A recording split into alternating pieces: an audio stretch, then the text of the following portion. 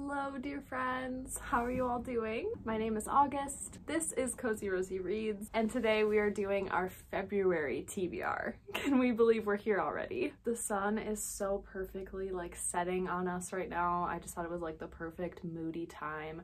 Fresh flowers are in David finally, so you all don't have to look at those crinkly gross ones that have been sitting there for like 4 months. They're beautiful. They're still trying to bloom. And this is the first time since I started my TBR jar challenge that we have a completely full jar. So now we know that it takes about 6 months or so to get through this entire thing.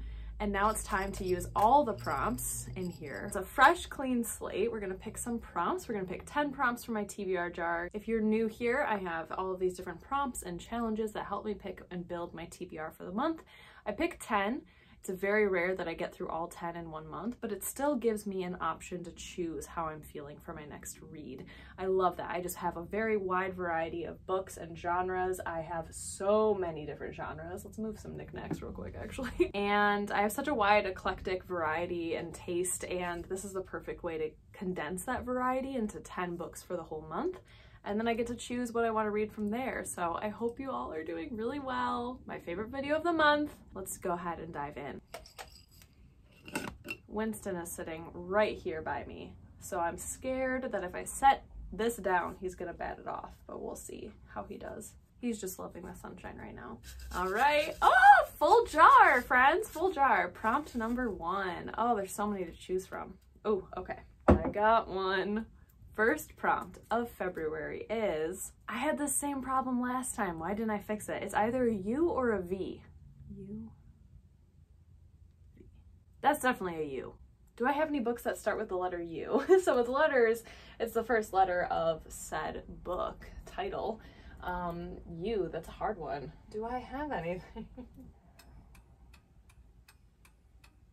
Oh, I do! I have a U! It's a very new book. So if you're watching this right now, pretend you haven't seen it because I am going to be doing a huge winter book haul because I have gathered so many new books in my life recently, as you can probably tell. Like, I just have so many, and obviously I'm most excited to read those because they're newest to me, and I feel really inspired by them. You know, when you just like find a new book while thrifting or something and you're like, I want to read this immediately, but you're like, ah, my backlist.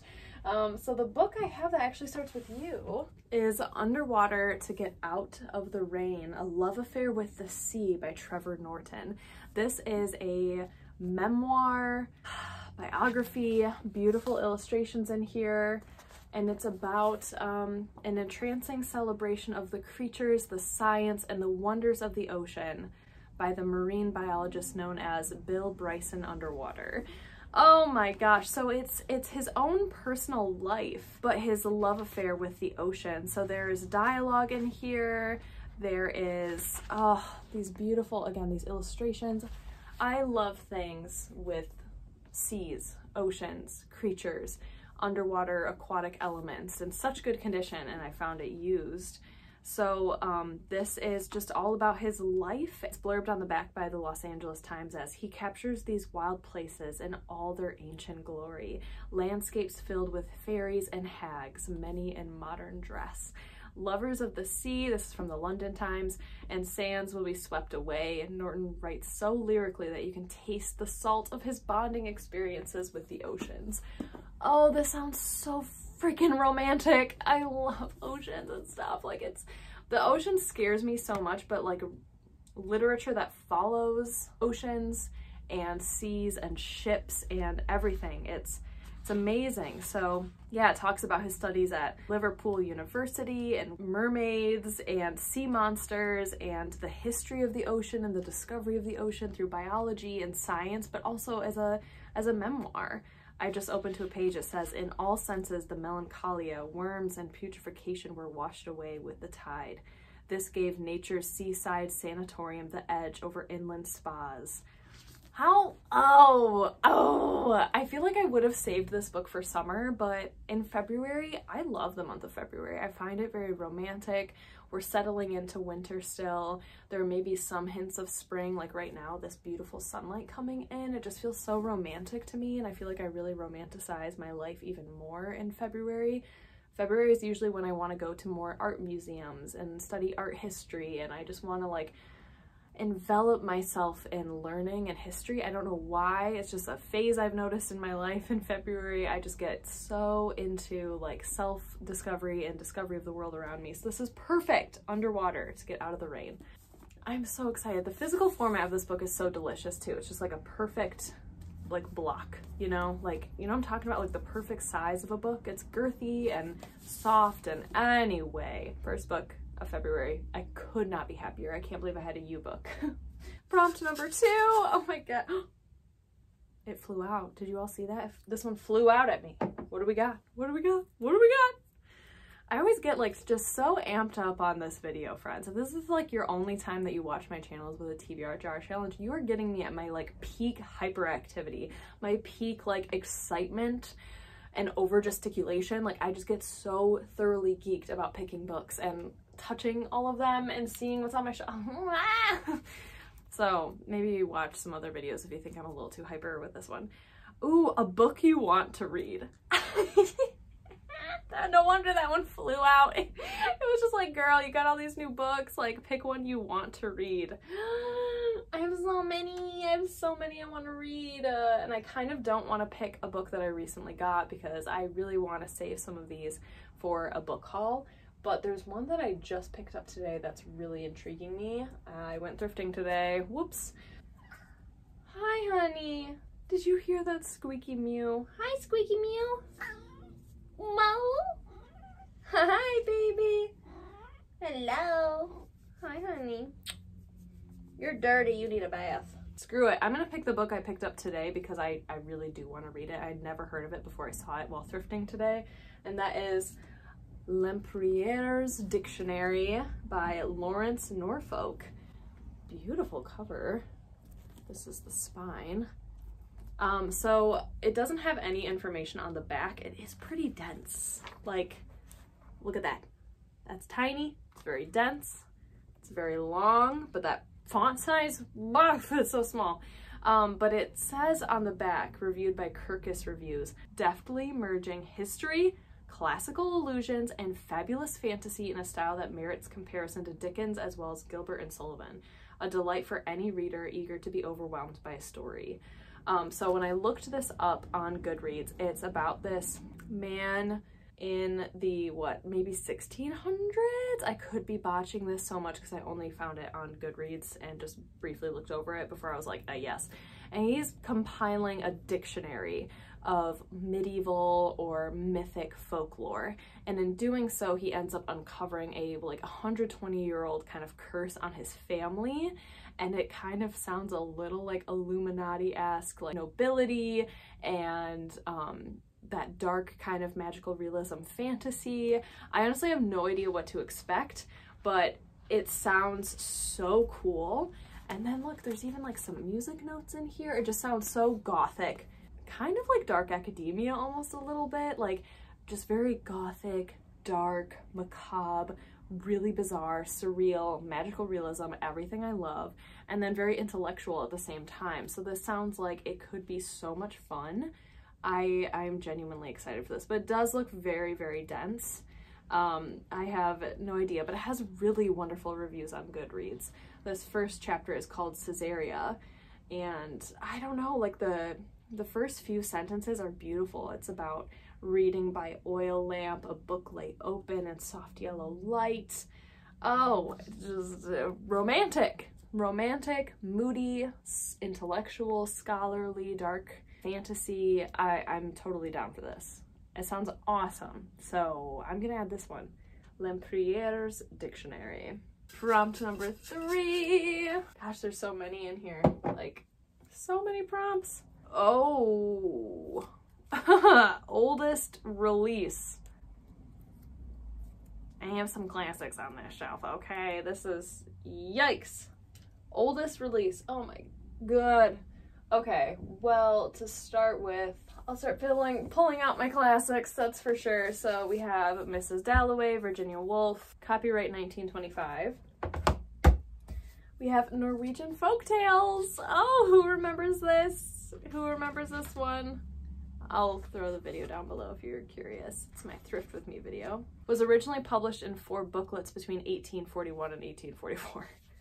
So that's definitely older than Mrs. Dalloway. I honestly have no idea when Alice's Adventures in Wonderland was published. Now I'm just curious. Lewis Carroll. 1865. Other classics that she has. What other classics does she have? I have Peter Pan, 1911. I have At the Back of the North Wind, George MacDonald. It looks like a 60s cover, but I have no idea when it was originally published. Okay, reproduced 1963, but the author was born between 1824 and 1905. Edith Wharton's like 1920s. We have The Wind in the Willows by Kenneth Grahame. This one says 2015, but that's not accurate. I'll have to look at this one. I feel like it's not going to be as old as these 1800s ones, but you never know. Okay, Wuthering Heights, Emily Bronte, 1847. So still younger than the folk tales. I'm not going to be reading this month, but in February. But just for curiosity's sake, Moby Dick, Herman Melville. Herman Melville, 1819 to 1891, but doesn't say when it was originally published. So, okay, these are books I'm gonna actually have to look into real quick and figure out like what is actually oldest. Other than that, I say I'm still reading Middlemarch, but I haven't gotten any further. I am so close to halfway in this one, and I would love to finish it because I am enjoying it. It's just not, you know, serialized in 1871, so it's still younger than potentially these. So let me Google real quick and see what happens, what is actually oldest, and we'll figure that out real quick. Okay, I am back. Sorry if the perspective changed. I found some things out. Wind in the Willows was not published until 1905, so it does not count. Moby Dick was published 1851, and then At the Back of the North Wind was published 1868, which means our clear winner is the Norwegian Folktales by Asbjørnsen and Moe. It's a collection of Norwegian folktales. I'm so excited for this. There are so many in here. So many. They didn't number them. But there are a lot. Some include The Boy Who Met the Trolls in the Heddle Woods. Some of my favorites include Butterball, The Ash Lad Who Made the Princess Say You're a Liar, Good Day Fellow, Axe Handle, White Bear King Valaman, Taper Tom Who Made the Princess Laugh. Yeah, I feel like this is gonna be fun. Maybe I read like one little one every other day or so. There's some really cool illustrations in here too. I love the old etching style of the illustrations too. It's just so stunning. Look, we got some little rats, little mice. I'm excited to add this one. It's little. It's not so daunting. I like this stack, friends. Let's put some of these back here. Bookshelves are so stuffed. Okay, we're kind of racing against the clock because my camera is going to die. Prompt number 4. We're not. We're not. Longest book, okay? Longest book. Why? August, why? That is clearly gonna be Middlemarch. Is February gonna be the month that I finish it? Because I'm coming up on a year since I started this book. I started it in March. Hello, sweet thing. He's stealing the show, you little ham. Look at you. What you doing, Papa? Clearly the longest book. Grand total of 794 pages, and I am on, last I left it off. Why are you eating my hair? Last I ended off was page 330, so still got a ways to go, but I made it this far. Is February gonna be the month that I do it? Because March is gonna be a full year. We're gonna add it to the pile until it's done. I am enjoying it. It's just like when I have so many other like shorter, more fun books, I'm gonna prioritize those instead of this one, so it's fine. Prompt number 5. 5-star prediction. I get to pick my own book and a 5-star prediction? Okay.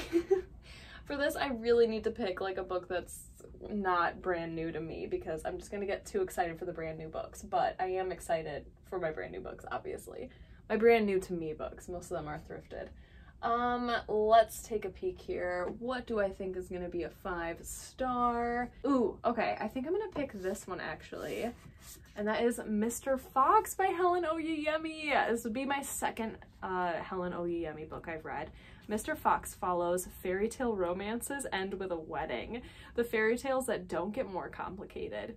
In this book, celebrated writer Mr. Fox can't stop himself from killing off the heroines of his novels, and neither can his wife Daphne. It's not until Mary, his muse, comes to life and transforms him from author into subject that his story begins to unfold differently. So Mr. Fox is offered a choice. Will it be a life with the girl of his dreams, or a life with an all-too-real woman who delights him more than he cares to admit? Oh, I love Helen Oyeyemi's writing style so much, and this cover is just so divine to me. Love this cover. I loved White is for Witching. It's the other Helen Oyeyemi book I read. I read it last year in January. Loved it so much. It's so bizarre and surreal, and I really, really enjoy her writing style. So I'm gonna add Mr. Fox because I do feel like this is a 5-star prediction. I already know I love her writing style, so this is definitely a pretty easy 5-star prediction for me. So we're gonna add this one. Oh, this stack is delicious. Like those colors, I just get so geeked out. It's all like candy to me. I want to eat it all. Okay, prompt number 6. Ooh, historical fiction. Again, we're just playing with the vibes I was telling you all. I just love reading like historical fiction and all of that kind of stuff when I'm in this like winter season. I love historical fiction in the winter. It is just my freaking jam. Okay, what do we have though? I have several books that I want to read, but again, they're all from like my brand new book, so we're just gonna see. Okay, so I have 2 again, and again, they're both books that I recently thrifted because I have just been picking up books lately at thrift stores that I genuinely want to read in the exact season I'm in right now, and in the exact phase of my life I'm in right now, which is like gothic, historical fiction, a little bit more classic energy, and they're very different though, but beautiful friggin' covers. So first we have Queen Victoria Demon Hunter by A.E. Moorat. Look at that cover! It is historical fiction. It's London, 1838, and Queen Victoria is crowned, and then demons come up, but her thoughts are occupied by Prince Albert. It just sounds fun.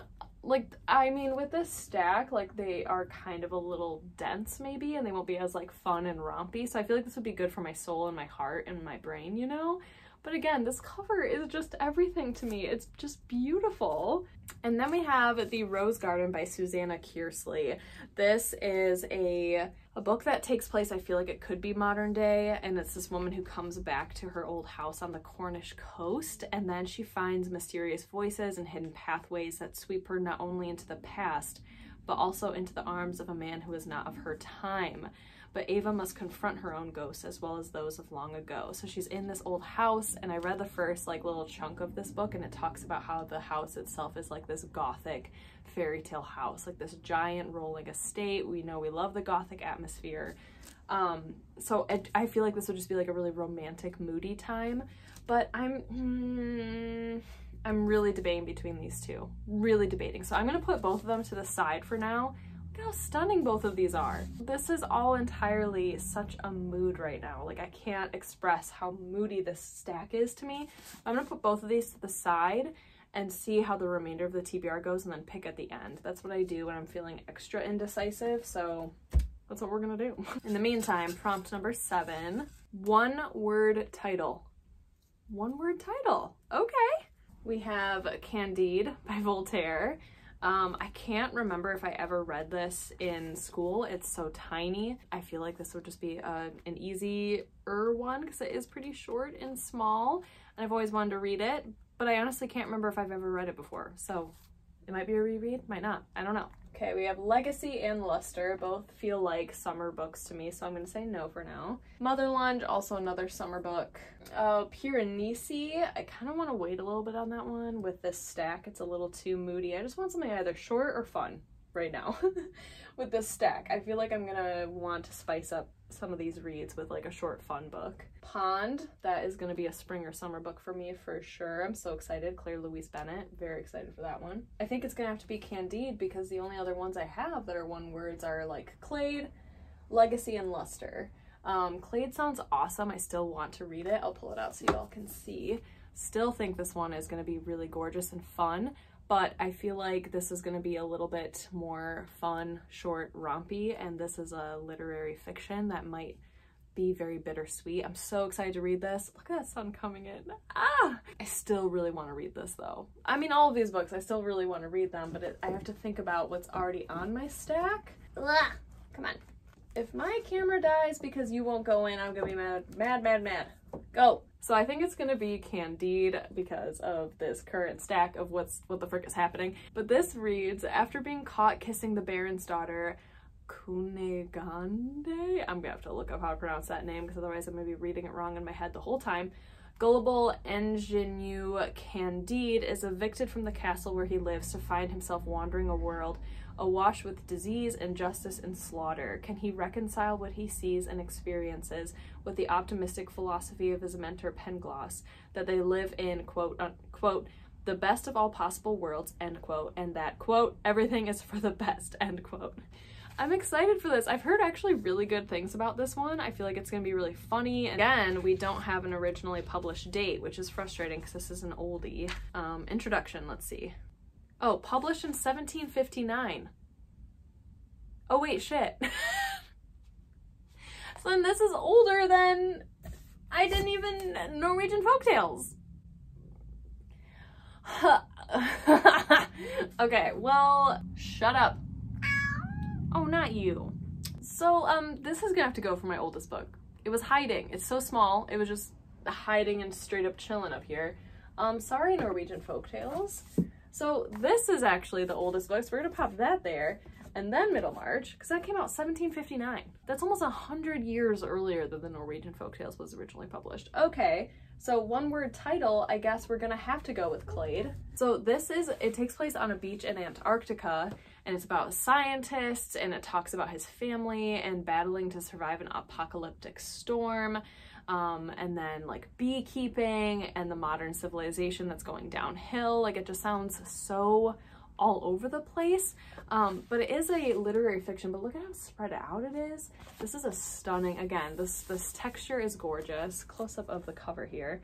This has been on my TBR in the past, so will this actually be the month in February that I read it? I feel like it could be a very good February book. Its opening page is about the coldness of being in Antarctica, which is my favorite. I love reading wintry, snowy books while it's wintry and snowy. It's just my favorite literature. I always read my favorite books of all time in the winter because they're just so much more moody, you know? They're just moody and darker and more atmospheric than the books I read in summer, which I tend to like light and fruity and fluffy and poppy kind of books in the summer. So we're gonna do that, Clade. Okay, prompt number 8. Wow, what a turn of events, friends. Middle grade. Oh, you know what? This is gonna be easy. I'm gonna do Cheese Sweet Home Volume 2. I read the first book of this series just last week. Loved it. It is cute. It's a little manga series by Konami Konata. It is so cute. It just follows this cute little cat named Chi, and he's separated from his mama cat, and then this family with a young boy take him in, and it's translated from Japanese. The first book was translated by Ed Chavez. What about this one? Also Ed Chavez. And it's just little vignettes of Chi learning to be a house cat with his family. And it's so cute, it's so adorable, there's hardly any dialogue, and it's a fully colored graphic novel, which I love. So it's this cute little manga series about a cat, so middle grade, very easy to read, so accessible. I'm gonna add this, it's cute. I don't know where I'm gonna find all the other books in this series, because I've only ever seen the first 2 for sale. I don't know if there are more. I'm assuming there are. So we're gonna add that. That's gonna be a nice little light, fluffy one for in between all these books. We have a lot of C's going on too. Candide, Clade, Cheese Sweet Home. I like it. Prompt number 9. We're nearing the end already. Random page number generator. Come on. Okay, you know what? The jar has been really nice to me so far. So it would do this to me. So basically I have to pull up my laptop, which is right here. And we have to pull up a random number generator.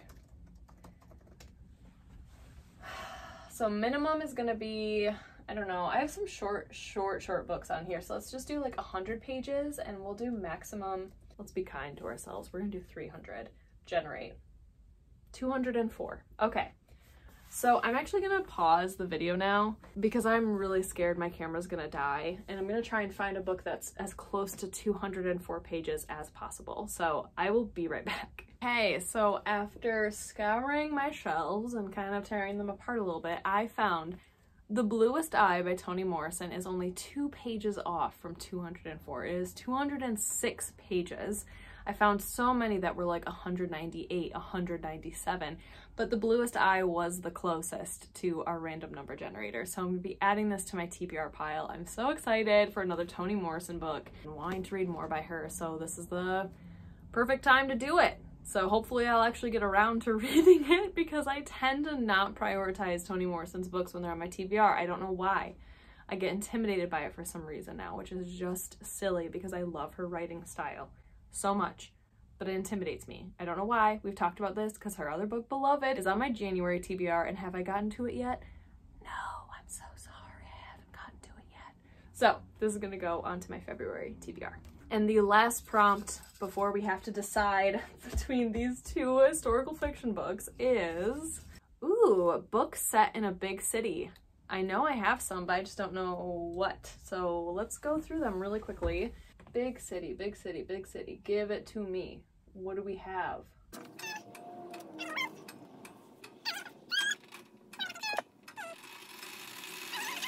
Twilight Sleep, Edith Wharton, but it doesn't say where it takes place. Oh, I know. Okay, here we go. We are gonna do Walking on the Ceiling by Aysegül Savas. This takes place in Paris. There we go. It's this woman named Nunu who moves to Paris, leaving her childhood home of Istanbul, and she finds a British writer whose novels about Istanbul she's always admired, and then they become friends and they just walk Paris at night talking about life in literature. Romantic, moody, calming. I feel like this is gonna be a calming book. I love this cover. It's just, I've been really yearning to read this one. So I'm gonna pop this one right here. Okay, given what we have here, I'm feeling a lot of atmospheric vibes, a lot of moodiness. So I'm not seeing a whole lot of fun other than Cheese Sweet Home, which is what, gonna take me half an hour to read? They're all gonna be beautiful, but not necessarily like fun. So for shits and giggles, we are gonna read Queen Victoria Demon Hunter by A.E. Moorat. We're gonna add this. It's gonna be fun, it's gonna be a romp, historical fiction. I feel like it's gonna be so fun and bizarre. I mean, come on. Again, this cover, it's stunning. So we're gonna add that. So there we have it, friends. That is my very eclectic, weird February TBR. We have some classics on there, Candide, Middlemarch, The Bluest Eye. We have a memoir / nonfiction. We have some historical fiction on here with both Lempriere's Dictionary and Queen Victoria Demon Hunter. We have some literary fiction, Walking on the Ceiling and Clade and Mr. Fox. And then we got a graphic novel, Cheese Sweet Home. This is a beautiful stack. I'm so excited. I cannot wait to read these and tell you all my thoughts in the vlogs and wrap-ups for February. So thank you all so incredibly much for being here, friends. I hope you enjoyed this video. It's so much fun. I'm just like, admiring this beautiful stack. Middlemarch has to happen. If I don't finish it by March 2022, I'm gonna be pissed, okay? So hold me accountable, please. Thank you all so much for being here. I hope you're doing really well. I hope you enjoyed this video. I would love to hear what you are going to be reading in the month of February. If you play along with this TBR jar, let me know what picks came up for you with these prompts. I would really, really love to hear. I'm sorry if I did you dirty with like the longest book and the oldest book. We had a lot of superlatives going on, so thank you all again so very much. I hope you're doing well. I hope you stay well, and I can't wait to see you all again very soon for my next video. Stay cozy, my friends. Bye!